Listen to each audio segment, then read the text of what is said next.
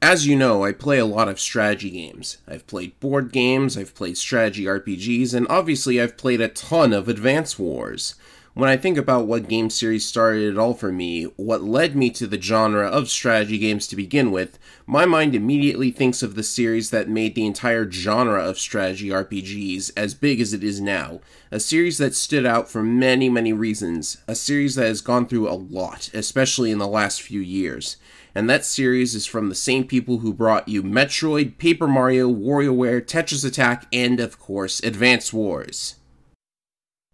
Fire Emblem.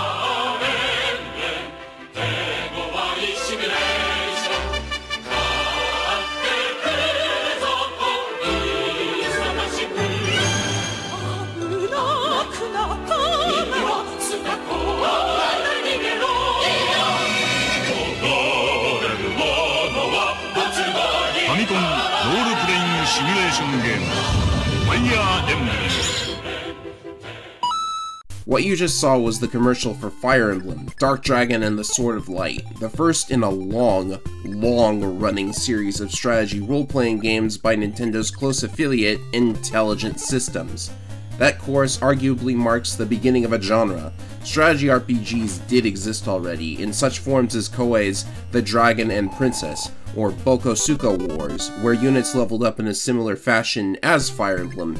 However, Fire Emblem was the first to really make a breakthrough and make the genre big, all while standing out as one of the most inventive, unique, and epic war stories of the time. It's high time I do this series the justice it deserves. So here I am, reviewing the series that gave me my username.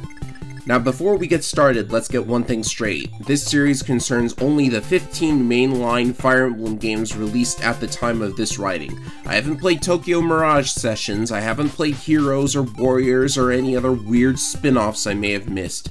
I also haven't played the Birthright or Revelation stories of Fire Emblem Fates, though that may change. But there are a few odd games I can let you in on. We'll get to that as we go. For now, let's look at the one that started it all, Dark Dragon and the Sword of Light. I mean, the title screen says it right there, right? In the beginning, there was the Dark Dragon, the Falchion Sword, and some really bad English. Fire Emblem is a tactical RPG starring a prince named Mars, or Marth as he's known outside of Japan. His name comes from the Roman god of war, naturally. He and his knights have gone into exile after his country's allies betray him in the decisive battle in the war against a dark dragon named Medius and his dark priest Garneth. And why wouldn't Marth get betrayed? He doesn't even wear pants in battle! In this tactical war game, you'll deploy your characters of varying classes, each of which wield one or more different types of weapons, across a 25-map campaign while a story of love, war, and child soldiers unfolds. No incest yet, apparently. Combat mechanics utilize very simple stat calculations to determine accuracy and damage, although the game doesn't display weapon stats or show any sort of combat preview. Your goal on every map is to get Marth to seize the goal point, usually a castle or throne inside a castle. Basically, imagine Famicom Wars, except you control RPG characters that gain experience and level up when they fight, with different weapons and equipment you can purchase and use in battle. There are a number of classes defined in the game: horsemen, archers, swordsmen, pirates, mages, armored knights, knights on dragons, knights on winged ponies, and even some utility units. Thieves can open doors and chests, and clerics can heal and cast other spells on your allies. One of the later characters is a little girl that turns into a giant dragon and breathes fire. Beware the children in Fire Emblem. And every character you recruit has a name, portrait, and unique stats, although presumably due to cartridge limitations, some of them reuse portraits, and many of the characters are men and women of few words. There are a lot of characters in this game, some of which you can even recruit out of the enemy army by having your characters engage in conversation, not combat. Sometimes it's difficult to figure out who needs to do the talking. Sometimes the game is a touch more obvious about it. Though you probably won't even use all these characters because the number of enemies on each of the 25 maps in this game is not infinite. There are arenas where you can risk money and lives on additional fights, but you actually have to ration the EXP you gain.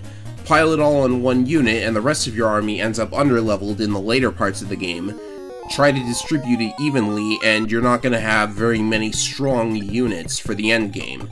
You also have to manage your inventory carefully.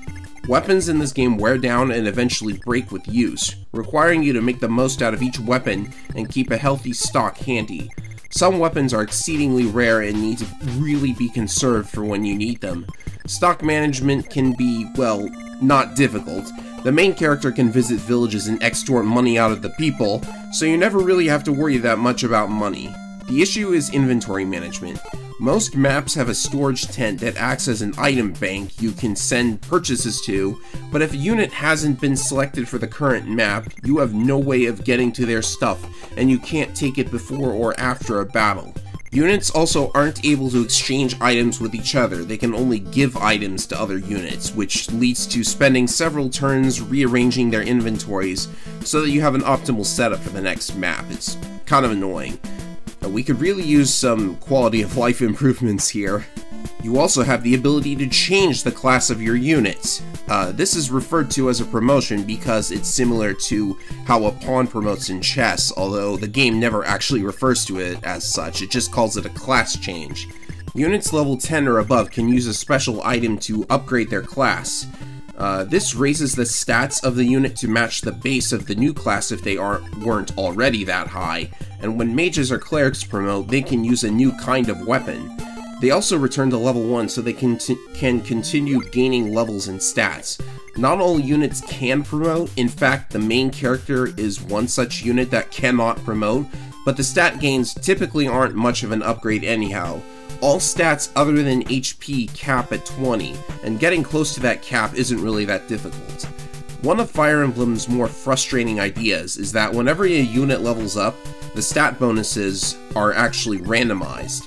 Each character has a different chance of gaining a particular stat at level up, and you're never allowed to know what that chance is unless you look it up online.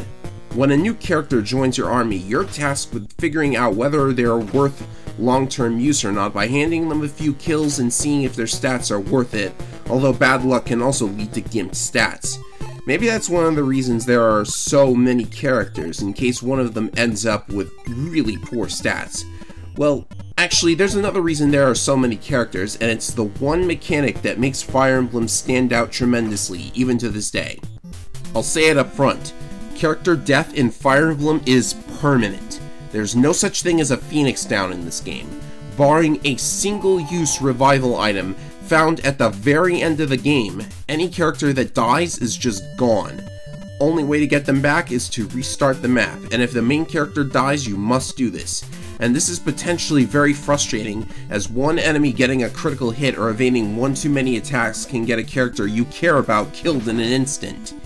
Even with plenty of potential replacements, there's also the rare chance of the player simply not being able to continue the game at all if all their characters and weapons are gone. Then again, maybe that's intentional.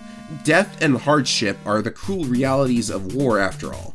It's pretty ballsy to put that in a game. Most games these days wouldn't dare include something like that. It'd be seen as far too much of a punishment for a mistake.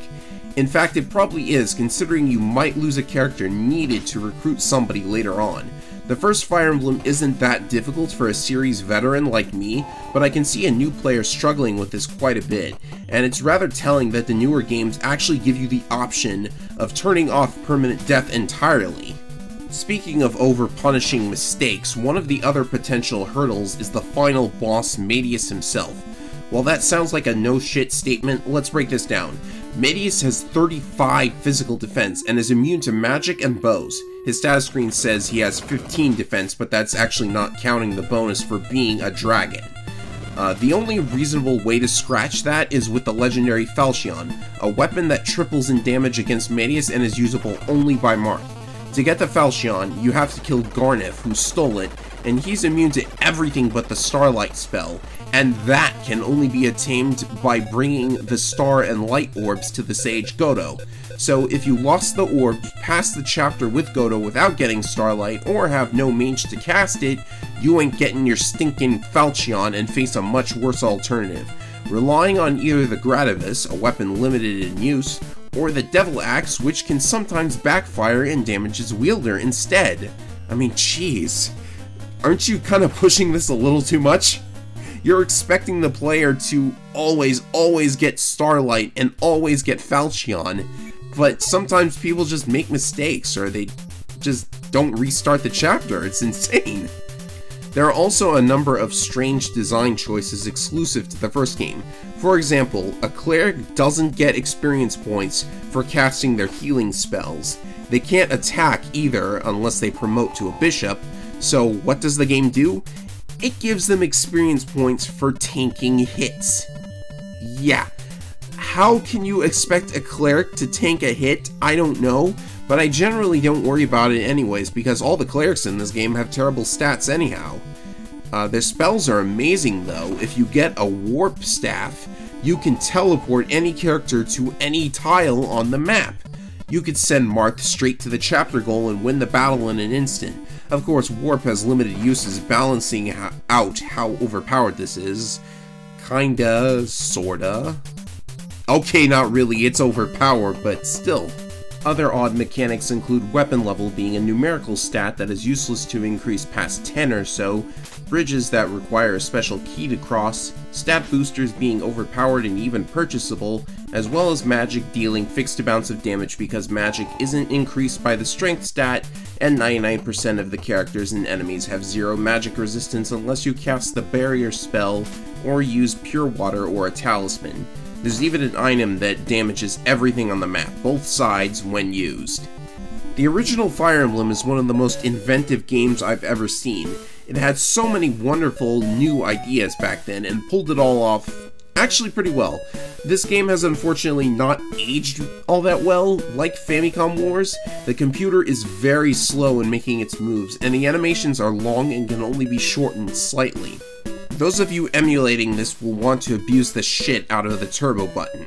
In addition, as stated, several mechanics and design choices can feel very primitive at times, and a good number of the maps can feel very boring, bland, or not that well thought out. However, I can appreciate the original game for paving the way for an amazing franchise, and it sold very well enough to warrant a sequel, which I'll be covering next. And as was common for the time, this sequel tries going in a completely different direction with iffy results.